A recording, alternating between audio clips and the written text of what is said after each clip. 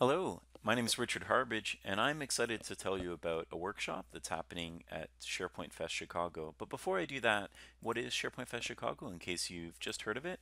SharePoint Fest Chicago is this wonderful, wonderful event that brings a lot of thought leaders across the industry all together to discuss what's happening in SharePoint, what's happening in Office 365, and how organizations are succeeding in this space. My name is Richard Harbridge. I'm an MVP, Chief Technology Officer for a company called TutorLead, and I'm actually going to cover quite a few sessions. I'm going to be talking about personalizing and improving your Office 365 digital workplace, intranets and digital hubs, and improving adoption.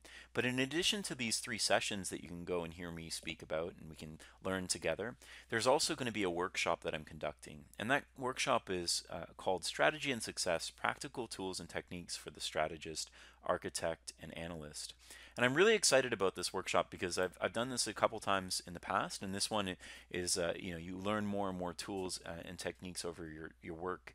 And I've been working in this space as an analyst, an architect, a strategist, and more for many, many years. And so there's a ton of things that I'd like to share with you guys to try and focus it down. I've spent a lot of effort trying to prepare for this half-day workshop where we're going to dig into a lot of the guidance that I can share with you in a couple different areas. We're going to talk about aligning with the Microsoft roadmap, which is actually something that isn't just looking at the Microsoft roadmap and understanding it, but there's more to it, like understanding how user voice and other things help you identify gaps in the roadmap and how you can align it both from a practical standpoint for your own career and development to the organizational alignment for the way you're going to use these different things from SharePoint to the broader ecosystem of products and suites that connect to SharePoint today, because of course those are going to be relevant to you.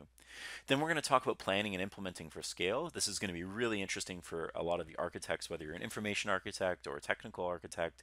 It's going to be really helpful to talk about how do other organizations plan and implement for scale. So we'll talk about how to deal with a growing sprawl of sites, and in particular when we use things like Microsoft Teams, there's a huge information architecture impact that Microsoft Teams provides. We can even talk about the different ways that you can connect these different experiences, whether it's Yammer communities to Microsoft Teams. So there's lots to talk about in that category of discussion.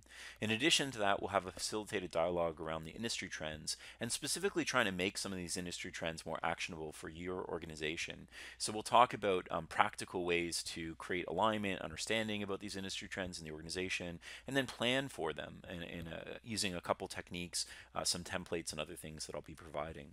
Then we're going to talk about proactive planning, essentially building roadmaps and how important it is to have a proactive roadmap that's not just for this core element of SharePoint like your intranet, but perhaps for extranets, for search, for a variety of other circumstances. So we'll talk about that in depth as well, and you'll have tools and techniques that will help you build your own roadmaps or help facilitate their creation within your organization.